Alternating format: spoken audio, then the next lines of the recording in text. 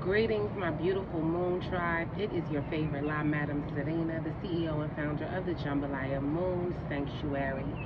Today is a beautiful, beautiful Thursday, and I wish you a happy Thursday, or whatever day you are watching this. I wish you that day. I wish you this day to be happy, fulfilled, luxurious, and beautiful. I am still feeling the energy of that full moon in Leo. Very, very, very, very heavy. I am a Leo moon, so of course it affected me in a certain way. But today what I want to talk about is some goddess affirmations. These are some affirmations that I say to myself and affirmations that I've put together to share with my Moon Tribe community. I want you to join the mailing list if you have not joined it. The link is going to be in the description, and make sure you stay tuned throughout the video because I will be giving you a code to use to save 25% off on all Jambalaya Moon orders, okay? So make sure you stay tuned. Let's get into the power of word, goddess affirmations. I have them written down here right from my notebook. The first one is, I honor myself by putting my needs and desires first. Feels so good to say that, because we should know that putting our needs and desires first is honoring ourselves. A lot of times, and I will always say, that society teaches women especially that you are supposed to put your children first, your partner first, your family first, okay? But we need to put ourselves first. As goddesses, we need to put ourselves first. This is how you honor yourself. This is how you show and create a standard for the way that other people treat you in your life. If you treat yourself poorly and you're giving all your energy out to others, it does not reflect, it doesn't make you look good. All it does is tell people that they can take advantage of you.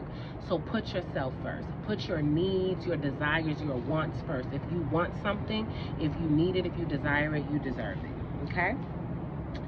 Second affirmation, I am a valuable asset to myself, my family, and my community.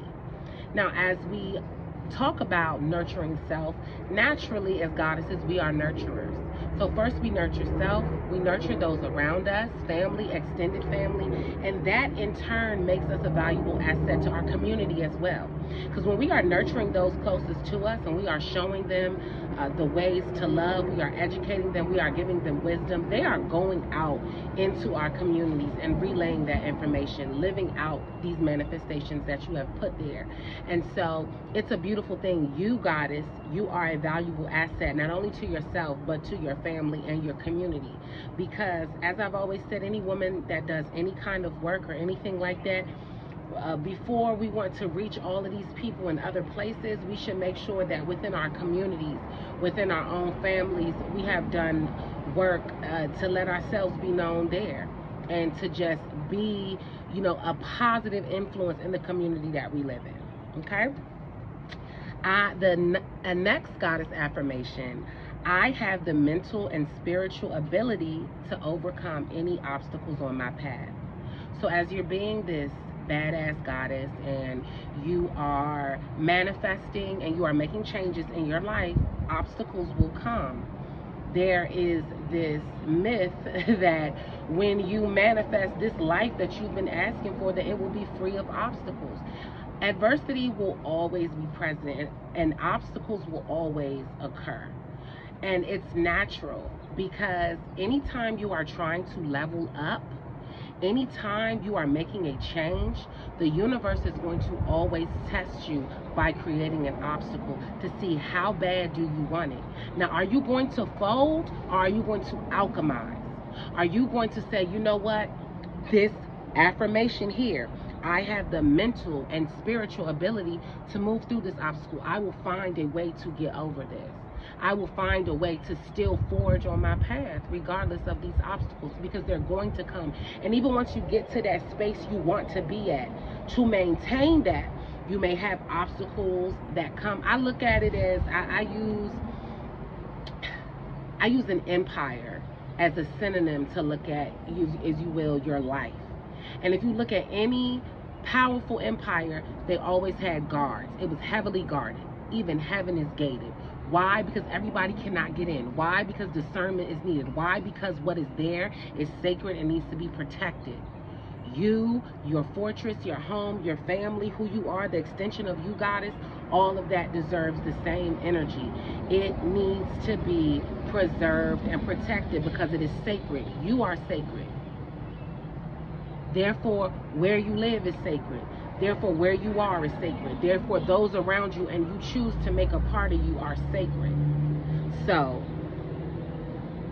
let it be treated like an empire. Let it be treated as the sacred beauty that it is. Because you are a gift, all right? Another affirmation.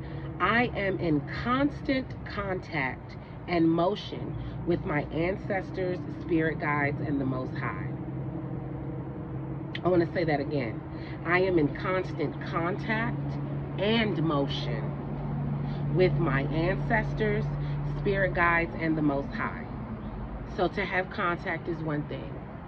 Contact. We're praying. We're lighting our candles.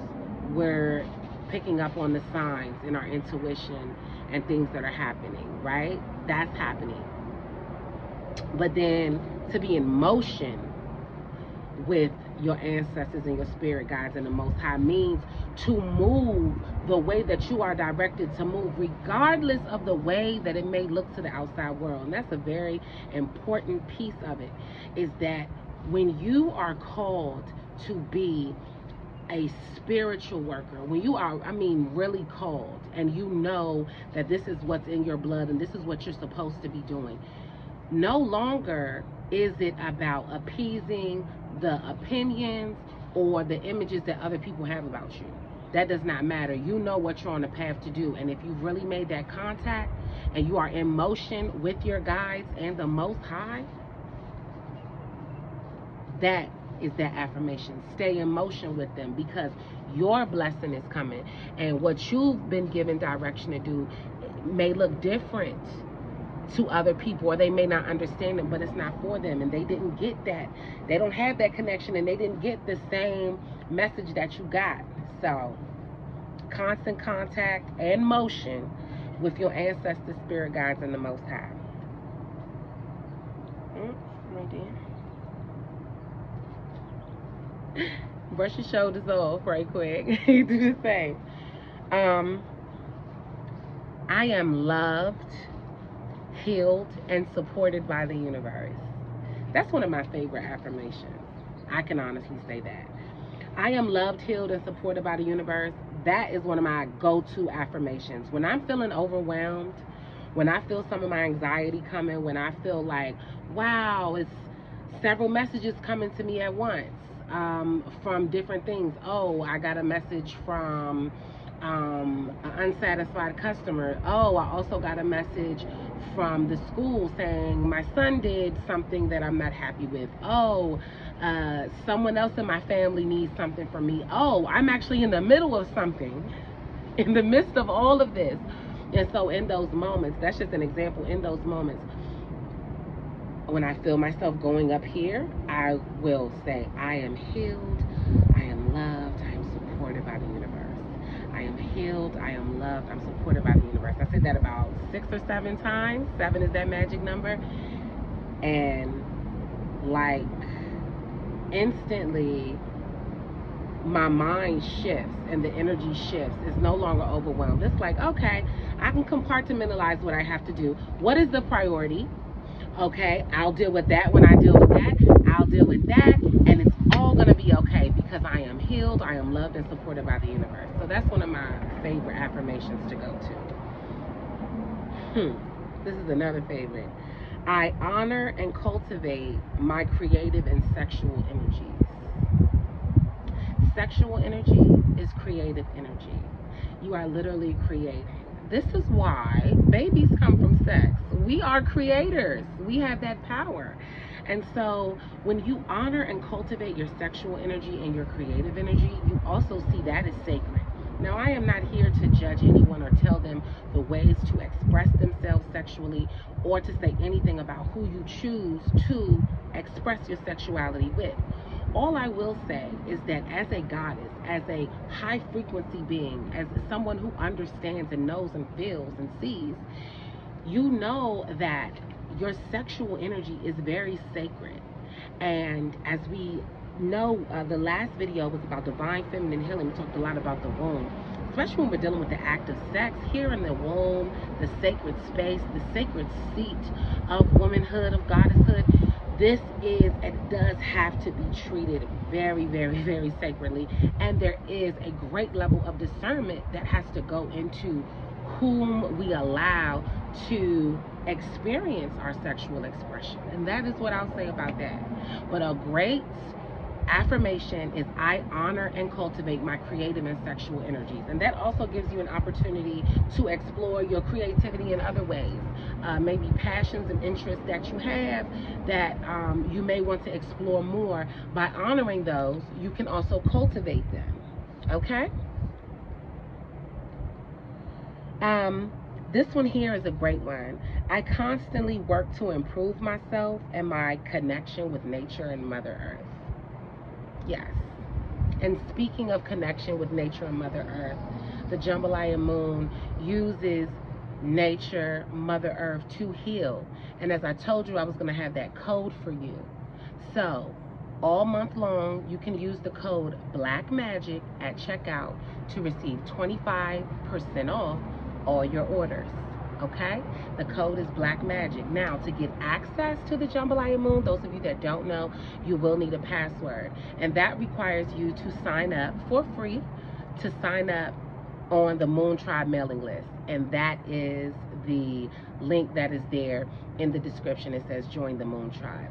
All right, that's the code. Again, I constantly work to improve myself and my connection with nature and Mother Earth. Yes, we who bleed every 28 days, 28 to 35 days, are connected to the moon. Our menstrual cycle mimics the moon cycle, okay? And when we have imbalances, hormonal imbalances, this is what creates the fluctuation of our periods. And certain things can throw our periods off.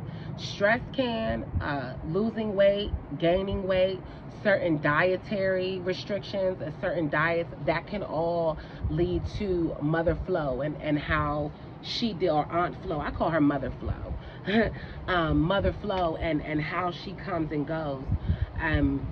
But during that time, as I've talked about, we go through seasons as women. During that time when we are menstruating, that is the winter season for us. So we do need to be in isolation. I really, really advocate for women who work 40 hours a week to have at least 1 to 3 days off during that cycle time every month. And it's really because a woman needs that time. A woman needs that time to deal with the changes that her body is going through, because having a menstrual cycle, a lot of the symptoms are like going through a pregnancy. You know, some women get nauseous. Some women deal with very heavy cramps. Some women deal with very heavy bleeding. Some women just deal with general discomfort during that time. It's really a time you want to have your feet up, you want to have something warm, and you want to be comforted. And this is something that women need. Like, I would push for it to be a law, to be in the books, to allow women that time. We really need that during that time. And that is because that's the winter for us. Now when we come out of our cycle, we're in the spring. It's beautiful. We ready? You know, we have all of this vibrant energy here. You know, we've flowed out, we've detoxed and all of that. So we have all this vibrant energy here, and the hormones are still popping. It's like the springtime.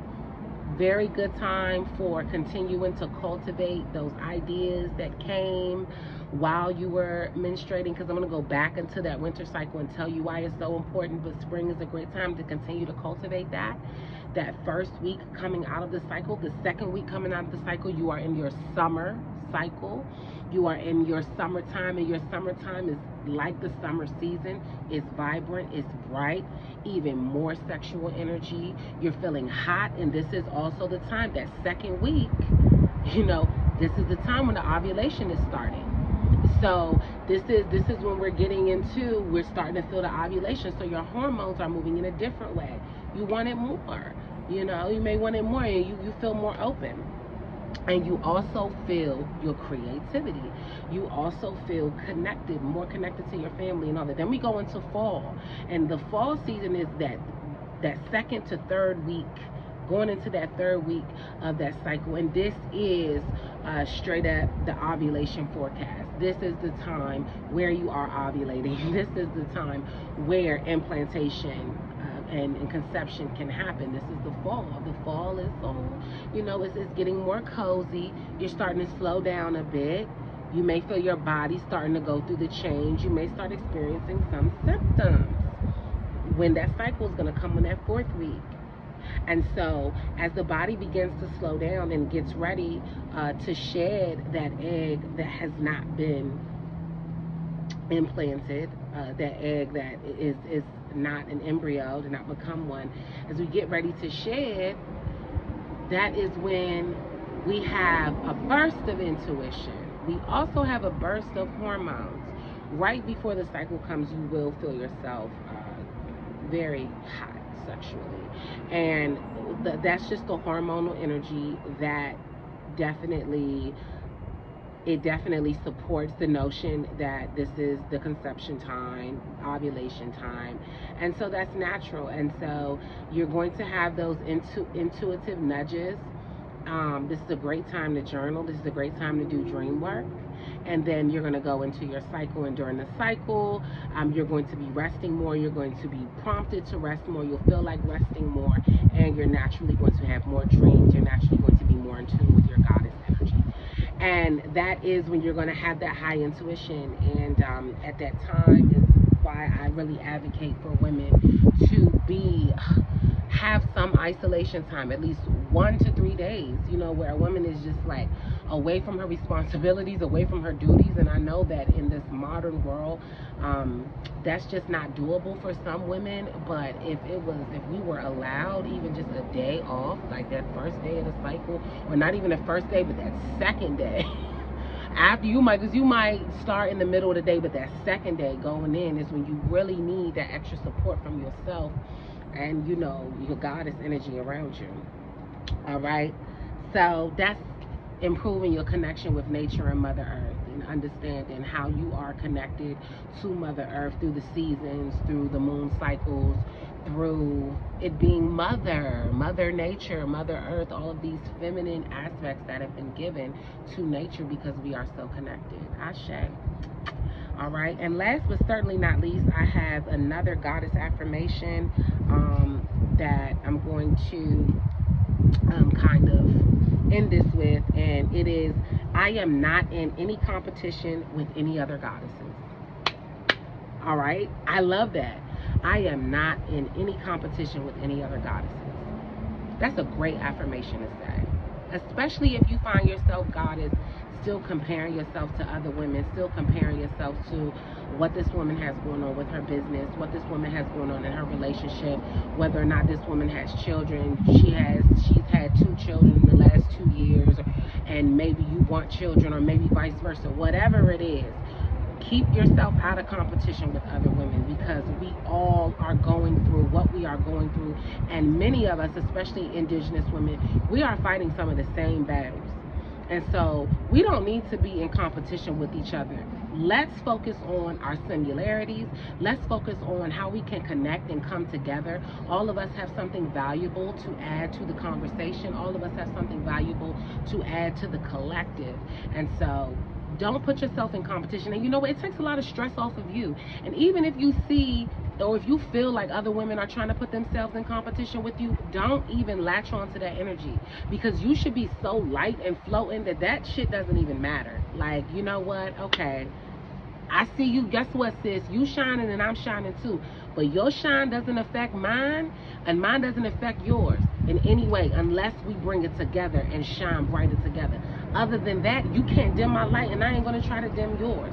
I am not in any competition with any other goddesses. That's the affirmation. That's also something that I say, and something that I'm saying, and let the record show La Madame Sirena is not in any competition with any other goddesses, queens, or women in between.